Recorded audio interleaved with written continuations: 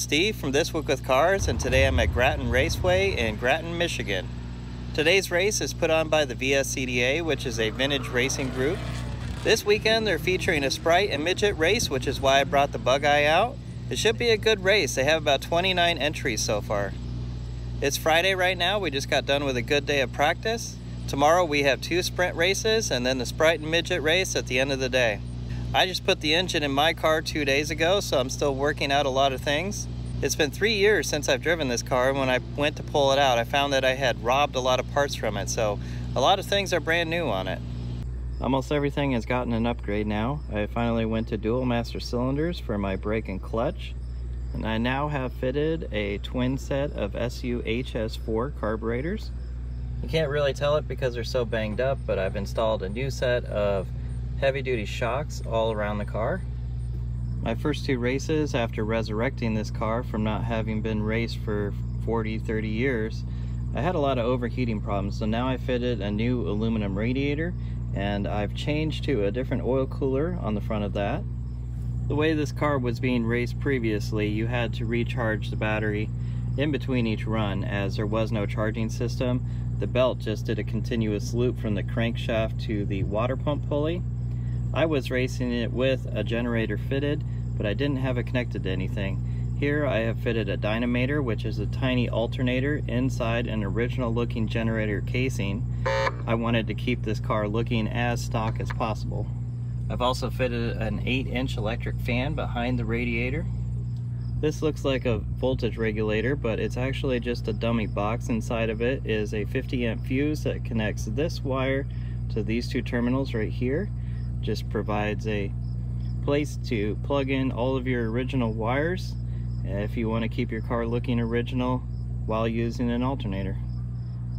And finally, I have installed one of my catch cans in the footwell on the passenger side. This is a large catch can which is vented, in this case, out of the front of the engine, and it has a little filter for a breather. I didn't have any extra time other than to just fire the car up and see if it drove around the parking lot. I haven't had time to tune it or do anything with it, so I came blind, and my practice sessions today were my testing sessions. We'll see how the weekend goes. On the inside of the car, I've tried to keep everything looking fairly original there as well. I've added a Lucas voltmeter over here and a Stewart Warner oil temp gauge over there, but besides that, the dashboard is pretty typical for a Sprite. I didn't want to risk ruining one of the original hardtops if something had happened with this car, so this is a fiberglass Parrish hardtop. It might give me a little bit of a weight advantage, and I like that it looks like the original top.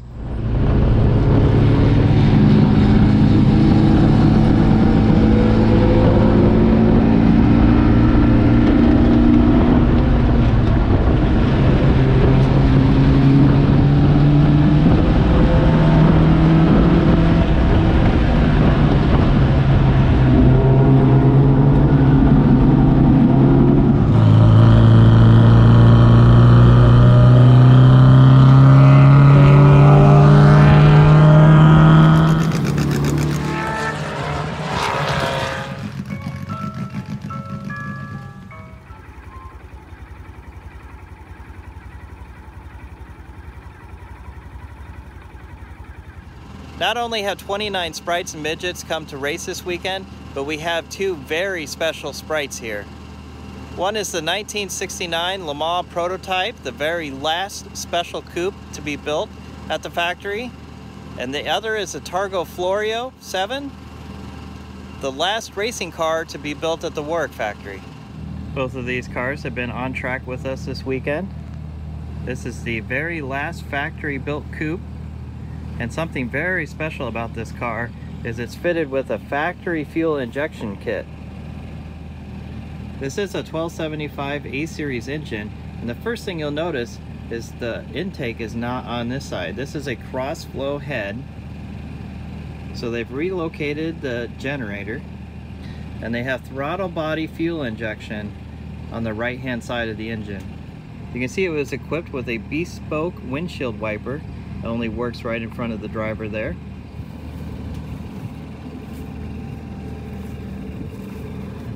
You coming over to the right hand side of the car, you can see why the generator was relocated. They have a fuel injection pump here that's driven off of the crank. I was told that they do have to time this belt very carefully. The car does use a standard distributor. It looks like it has much larger shocks than a standard Sprite. Those could be off an MGB. It has 3 Girling master cylinders for the clutch, front, and rear brakes. Looking inside the car, the first thing that stands out, it was fitted with a 5-speed transmission. It has a very bespoke dashboard. The additional bodywork here on the back of the car is for aerodynamics only. It does not house anything more than what would fit into a typical Sprite.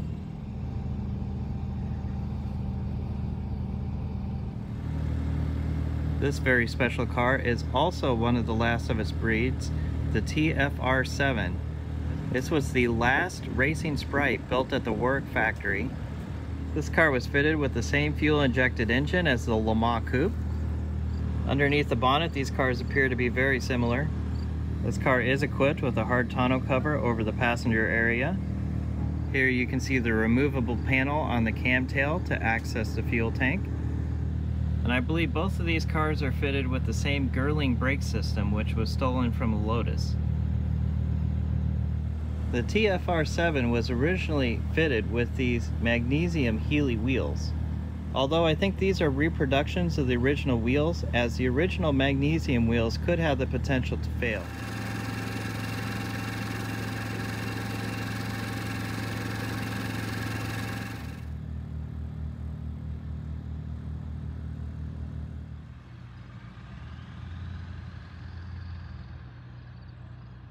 We'd like to get a group photo at the end of this meeting. So if you Well, it's race day. We just had our driver's meeting. I have one more qualifying this morning, then 2 sprint races, and then we start the big event, the Sprite and Midget race.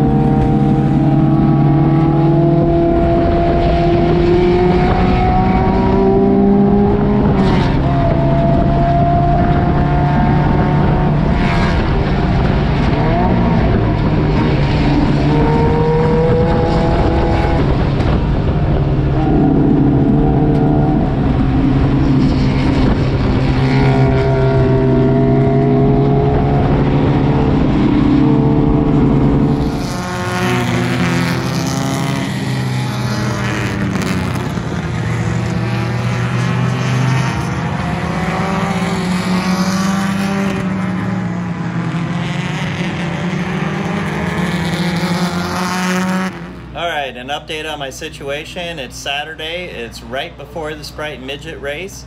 I've run 1 practice session, 2 qualifiers, and 2 races. And in the second race, my clutch stopped working, or the clutch pedal stopped working. I still had a clutch.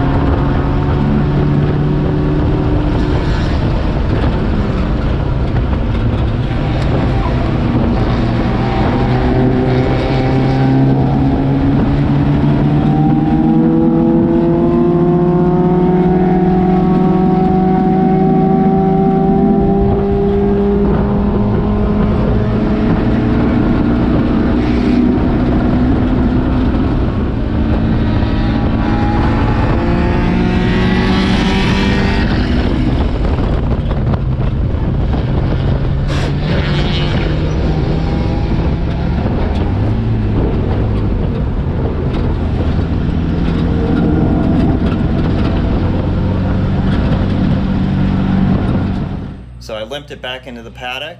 Now I'll have to get the car, see if I can fix it for the Sprite and Midget race. If not, I guess I'll be watching from the sidelines. So I've gotten underneath the car and everything looks to be in place still down here. So if I'm lucky, the problem is up top. Up here, it's got fluid. Linkages are here. It's just real soft. I shouldn't be able to push that in that far with my finger if there was resistance there. Obviously the fluid's not leaking anywhere, so it must be a problem with the slave cylinder itself. So luckily I did catalog all the parts that I brought with me, and I do not have a new clutch slave cylinder. I do have the push rod, but it says I have a used clutch slave cylinder. Maybe I can get that on in time. I was about to give up and think I didn't bring it, but here it is. That's why you keep a catalog of what your spares are. Okay, I've got a couple minutes left before the Sprite and Midget race, but I am on the opposite side of the infield and I cannot get across the track until this race right now is over. So I'm gonna have to get strapped into my car with everything on, sitting on this side of the gate so that when that opens, I can go get in line immediately. I don't have a whole lot of confidence in my clutch, but I hope it'll work well enough to get through this race.